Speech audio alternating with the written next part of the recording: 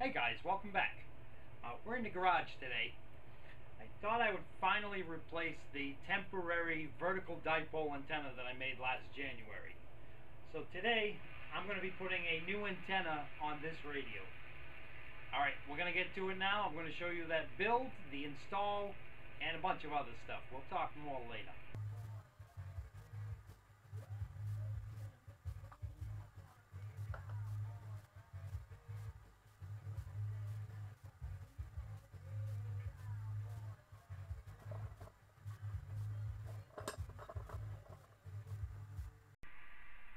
So this is what I have so far. The coax connector, the SL239 is inside the pipe. I put an elbow on it, and I got a little fly in there. It's soldered inside to the connector. And now I'm just going to fill that gap with some glue.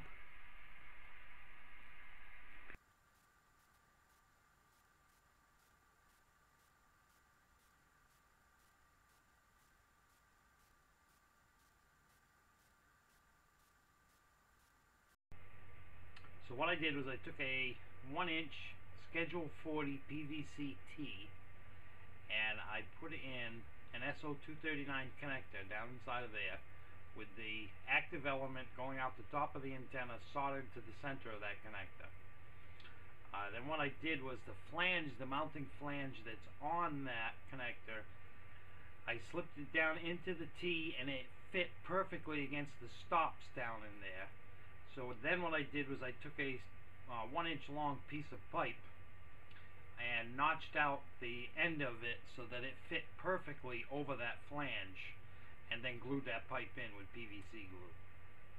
After that, I put some string around it to fill in all the gaps and the holes, and then I put Gorilla Glue down inside just to seal it all up and keep it so it doesn't wiggle at all. Then I put an elbow on it. The elbow I put on because the ring on it is knurled, and the antenna wire will really grab hold of that, because the ground plane wires are clamped to that outer ring of the elbow, and then my coax will connect here. I sealed the bottom of this pipe. This goes in here, and then this will get mounted to the mast, because this is below the antenna. And then the long piece of PVC that's on the floor behind me will get slid over this wire and seal up the top half of this. And these ground plane wires will be at a 37-degree angle. Everywhere I've read, they all say to put the ground plane radials between 30 degrees and 45 degrees. So I'm going to split the difference and go 37. I did all the calculations and I know exactly where it needs to be.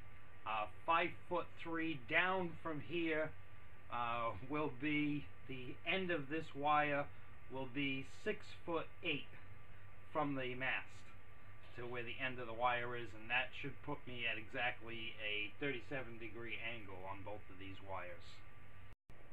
Okay, the antenna's all put together. I guess I have to go outside now and put the pole up.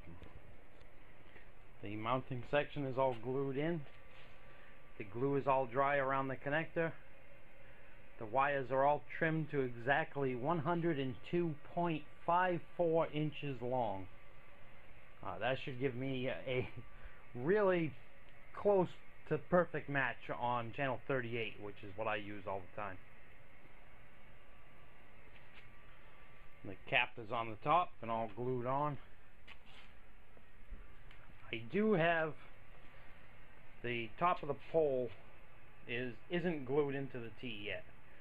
Just in case I have to tune the antenna, this way I can slip the pole off, trim a little bit off the wire that's inside, and then put the pole back on, and once I get a good tune, then I'll glue it in.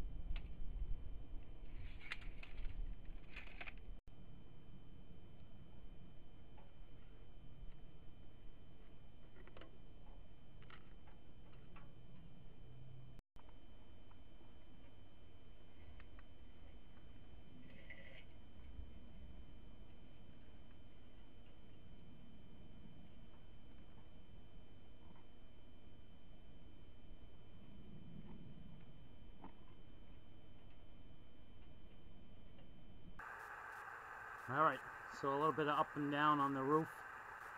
Trimming it, now it's all glued together. And my final reading, I got 1.2 on 40.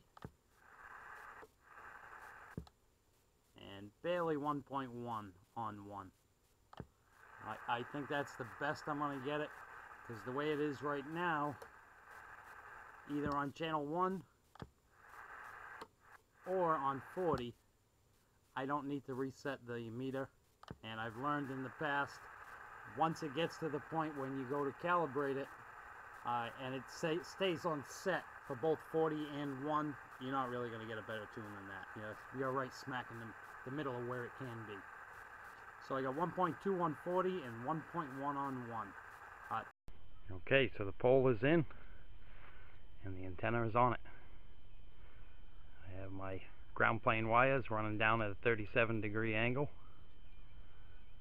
I have them zip tied to a couple of pieces of string, some heavy outdoor string, heavy duty outdoor string, and those are attached with a screw into the rake boards on both sides.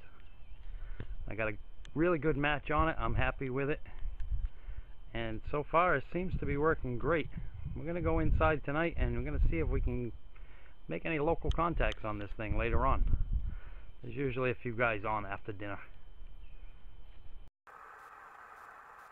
Break 19. Anybody out there give me a radio check? Tell me how this new antenna is doing. It sounds fine. Copy that. What's 20 out there? Oh, westbound at I don't know. Let me tell you. Westbound at the 106. CQ 151. Rembert standing by.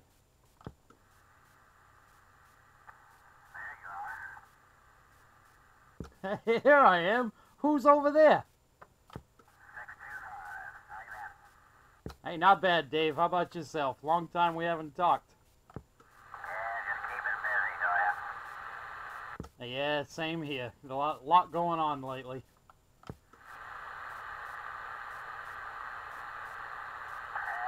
just doing our thing these days. Got some new neighbors in the neighborhood, and let's see, the sun's about to set. Yeah, copy that on the new neighbors. Yeah, I just put up a new antenna today. How's this thing sounding? Pretty good. I haven't taken a look at the meter yet, but it's good and clear here. Where are you located right now? Shaw Air Force Base. Ah, copy that. Yeah, so you're probably about 15 miles away from me. Well, let's see, digital scale, I got you about half. Nice. Yeah, you're doing about the same over here. Pretty close to it. So what'd you put up? I built a homemade ground plane antenna for the back of my garage. Okay, matched up good then, huh? Yeah, it actually worked out pretty good. I got a 1.2 on 40 and a 1.1 on 1. Wow, sounds like it's got plenty of bandwidth on it too. How high? It's actually not that high. The base of it is about 18 feet off the ground. Okay, but it's still doing a real good job. Copy that, and I thank you for the radio check there. Yeah, it took me all day to build this one. Oh yeah, what kind of style did you do? I did 1-inch Schedule 40 PVC for the pot going straight up, and that's attached to a pole, and I used 12-gauge copper wire inside of that, and it has 2 ground radials going down at 37-degree angle, both of those being 12-gauge copper wire also. Yeah, okay. I think maybe you want to add one or more of those ground radios there just to give it better ground, but sounds like it's got enough. Yeah, with it being mounted on the gable end of the garage, there was no way to really put a third radial, so I worked it out with 2. The one I have on my house is set up the exact same way. It just has the 2 running down to the rake boards. Yeah, okay. Well, I'll do one similar to that. That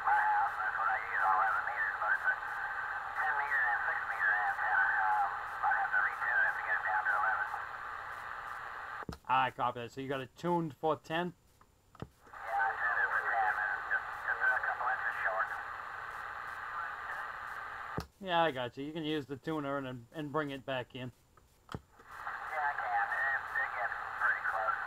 Now, the horizontal dipole, that thing, I don't know about it. It's kind of high and stuff, no matter what. Really? Where do you have it mounted?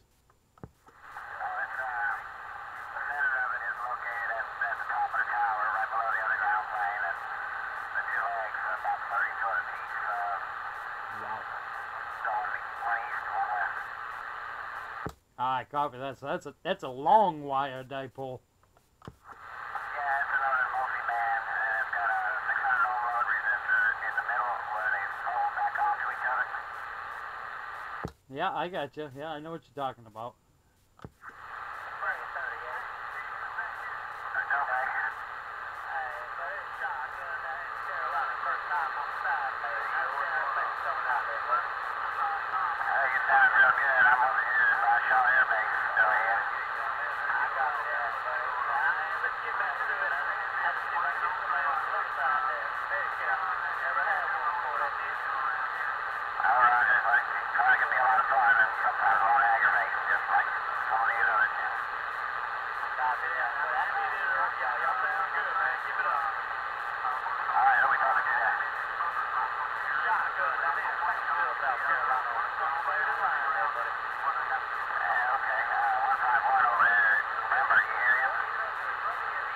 How about it there, Shotgun? You get a copy on 151?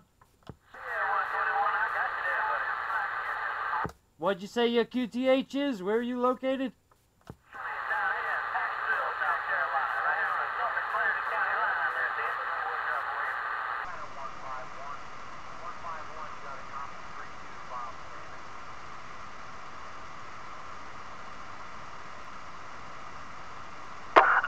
Somebody calling for 151. Come on back. You got 151.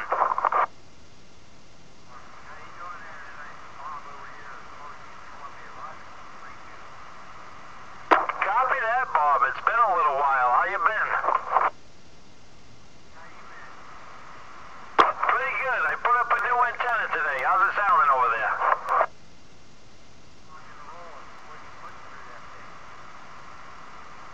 Just a little two-pill pushing out through the homemade antenna.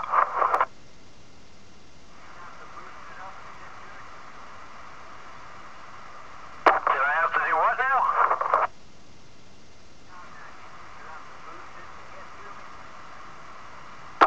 Negative. It was already on. I'll shut it off. Hold on. How about it, Bob? Can you hear it with just the radio?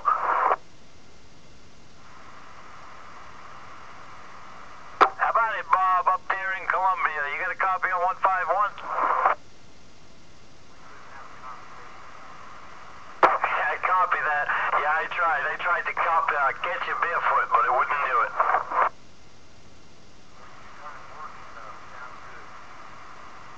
Copy that. Where you been lately?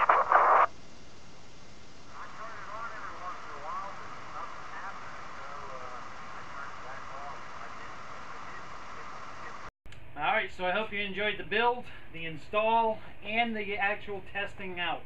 The first guy I talked to was on channel 19. He was 4 to 5 miles away from me. The next ones I talked to were 625 Dave in the Sumter area, and he was about 15 miles away in a mobile. He was running a Galaxy, I believe, I'm not sure, but I think it's about a 100-watt radio.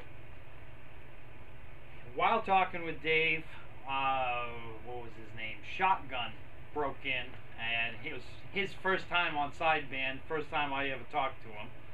He was in Paxville, South Carolina, which is about 30 miles away. After him, I talked to Bob in Northeast Columbia. Unfortunately, the camera that I had on this radio while talking to him, the camera malfunctioned, but I did get coverage of it from my house radio. Unfortunately, the house radio doesn't pick him up all that well. This one did only a little bit better than what the Washington did. But I'm very satisfied with the way it's working.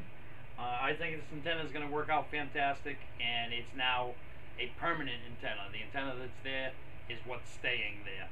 I'm sure I'll be building more antennas, but not to replace that one. Alright, thanks for watching. I hope you enjoyed. I'll see you next time.